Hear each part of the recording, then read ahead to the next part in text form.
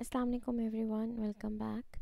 Um, I'm going to discuss the second part of Microsoft Access. We already have created two tables in the previous recording of this lecture. Now we are going to see further that how can we use these developed databases. So whatever we have done in creating these two tables in the previous lesson, where we have created the employee record table and the department table, and we also created the relationship between them. So now the next step is that how the users can extract the data from these databases. We have also defined the relationships between these two tables. If you remember, one to many relationship we have created. Now all these things, relationships in the tables, their data, the records, everything all together, it is known as database schema. Database schema is the complete set of information which is stored in these databases. But each user is not interested in full database. Everybody needs their own required data from the database. So the limited information which they want to see, that is known as subschema, or you can say a view. So how can we create these limited information which user wants? Let's suppose in my these two tables, first table is employee record and the second table is the department code.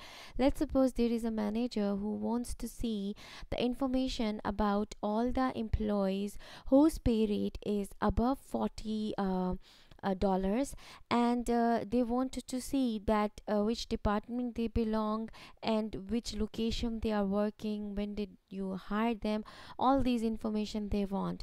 So we need to create a sub schema for this purpose. And how do we do that? We do it with the help of database queries. So I will be in this lecture I'll be discussing with you how to create the queries in the Microsoft Access, queries by for the one table, queries for the multiple tables. Also, how can we put single criteria in the query for the selection sake? How can we put the multiple criterias in the queries for the selection sake? So let's start our discussion for this topic. So I will be going for the query. Firstly, query design. When I do that, it asks me which table you want. Firstly, we will be doing for one table only. So for this purpose, I'll be taking employee record, and then maybe let's start from the parent table, that is the department table. So I'm doing it, and then I'll close this show table wizard. Now this is it. Now I'm going to create the query in this Excel sheet, look like sheet down. So here which field I want. So if let's suppose firstly I will choose all the sheets, all the fields of my table. Later on I'll be displaying few of them which the user wants. So if you see from the drop down, I'm selecting all the fields which are required, location, then the number, right? If I check all of them, they all will be given to me. But if I do not select some of them, like first let me show you the query with all these fields from the department table. So I'm going to do run. This run button will display the query for me. Now let's suppose if I want the departments who has more than 40 employees, then in that case I'll again go to design view. Okay, firstly let me delete this one because it's toys. So uncheck because I don't want it.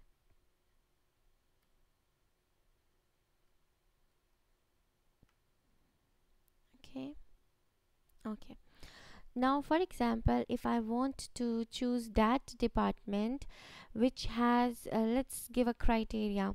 I want to choose a department which has employees greater than 40. So I'll be writing this criteria over here. We can write different types of criteria: employees equal to 40, or employees greater than 40 or less than 40. 40 is a number which I'm using. You can use any number, so I write I want those employees. So let's choose this one criteria and then run our query. So if I do that, I get only two departments, department A and B. A has 53 employees and B has 45 employees. Both of them are above 40. I can also create multiple criterias. So let's go to the design view, and for example, let's go back to the view just to see one thing. Okay, for example, I want to choose those departments whose location are in buildings. So let's test this, maybe it will appear or not, but let's try this one. I want to show you multiple criterias. So the departments which are equal to building. Let's try this one. And now let's run this query. So nothing is appearing because nothing was building. I have building number.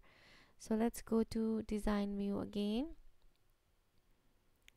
If I say a specific building number, then it will appear, but I don't have. I will give you the multiple criterias in the other table because there is nothing else which I can give. Let's suppose if I remove this criteria, then all the fields will appear when I will run this query.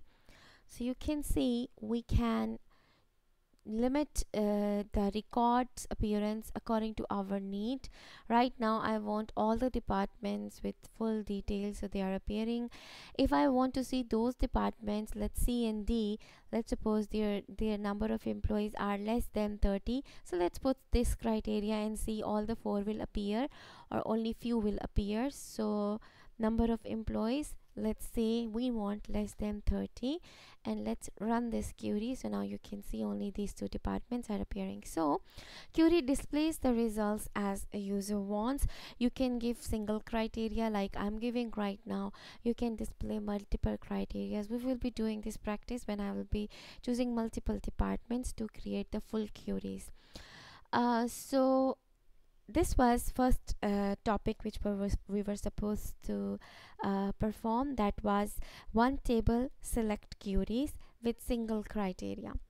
Let's move on towards designing the queries with more than one table. If you want to do that, you can add more tables. So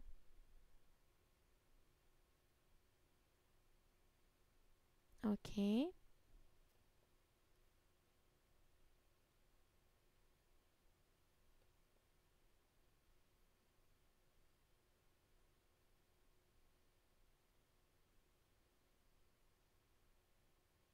okay. So if I want to do more than one table, so I'll go to show table. It will show me the view. Show table is under the design view. Now employee record I want to add, and close this view. Can you see this one to many relation was already created when we covered this relationship topic? Now let's go towards adding the fields of employee record table. Can you see now both tables are appearing? So employee record social security number I want, then I want another one that is the last name of the employee, then the first name of the employee, and I want their department codes as well.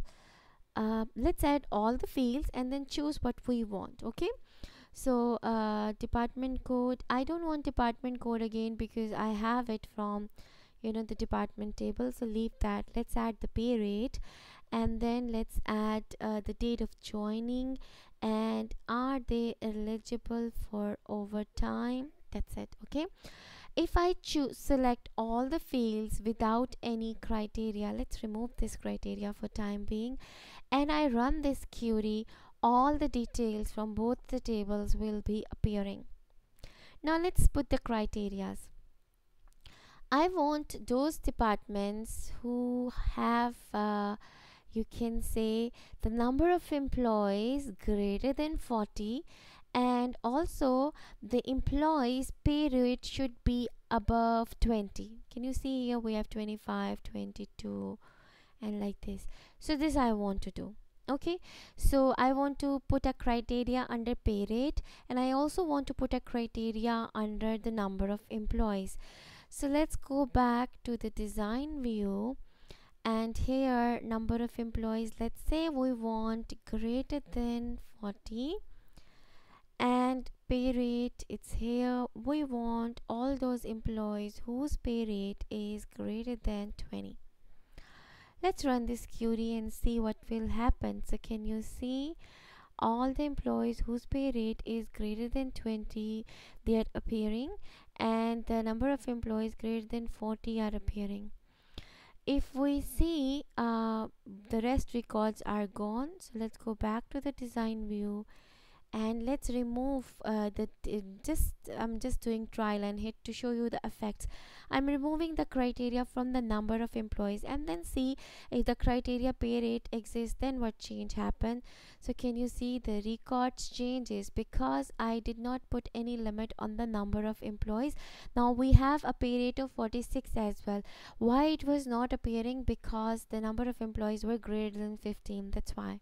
Okay, so this is it about the queries, for creating the query from the single table with single criteria, creating the query from the multiple tables with multiple criterias. And from the practice purpose, this is more than enough. Just remember, queries performs the same function in Microsoft Access like filter performs in Microsoft Excel. You can filter and you can limit the rows in Excel. Same is the case in Microsoft Access. We have queries. We can limit the appearance of required reports which user wants. You don't need to work on everything which is not relevant to you. You can limit the records. Now one more query. Let's suppose I want to work only with department A, so I need the record of only department A. So I'm going back and I'm deleting all the criterias. Only in department code I'm putting A, that I just want A, and that's it. And then run the query. Can you see my department A records are appearing? So what you want, just extract or fetch that level of information for yourself. Securities makes your life easy in this way. So what have we covered in Microsoft Access? Firstly, in the previous recording, I told you how to create the tables in the database. Then we have created multiple tables. We created 2 tables. After creating the tables, we have created the relationships among the tables. After creating the relationship, I have taught you how to enter the data into different tables. And then in this recording, we have covered how to create the queries. We have created the queries with one table and with one criteria. We have created the queries with multiple tables with one criteria and with multiple tables with multiple criterias. This is it about the coverage for Microsoft Access. I'll come back with the more details about the practical content of accounting information system. Hope you enjoyed this recording, and please leave a comment if something is confusing you or you want me to explain some point. I'll be answering you soon. Take care everyone. See you in the next video. Bye.